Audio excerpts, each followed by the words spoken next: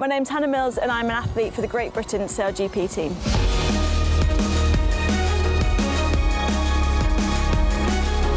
So I grew up in Cardiff, but I actually learnt to sail down in Cornwall on a family holiday and just fell in love. And when we went back to Cardiff, begged my mum and dad to let me carry on, and then I properly learnt to sail on this tiny little reservoir called Llanellishen Reservoir. I was always very competitive growing up. I loved all sports, any sport. As soon as there was racing mentioned, that was me. I was just sold. I was about 11 years old, I think, at an Optimist competition, and I think Ben had just got back from his first Olympics in Atlanta with a silver medal, and he came and did a little sort of Q&A with the sailors, and that was kind of the first time that I realised sailing was in the Olympics, and that was the moment where I was like, right, that's what I want to do. Pretty much everything I did from that point on was around trying to make that dream a reality.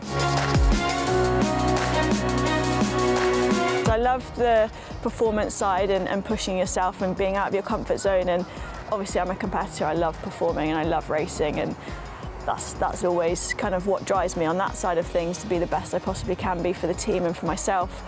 But then also for SailGP, I love what they stand for. I love the purpose and the impact side of what they're doing, and I strongly believe that sport has a massive role to play in inspiring the next generation, particularly to being the best they can be, but when it comes to our planet and what we can do to try and change the course we're currently on. So yeah, I think it has a huge role to play, and I'm excited to be a part of that.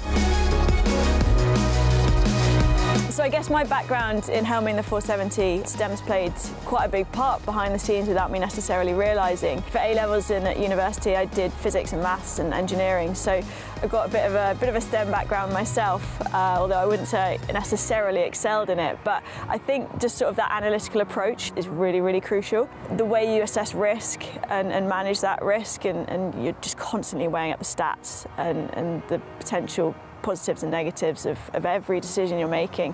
But then also off the water, you know, with the way you're setting up the boat, the sail design, the mast selection, the sort of properties of the mast, the properties of the boats, it's all relative, and it's all important, and it all kind of leads back to STEM. So yeah, it's been a big part of my career. It's easy growing up, particularly for girls, to think that, oh, it's not quite for me, or I'm not good enough, or it's probably someone else better suited. But actually, it probably isn't.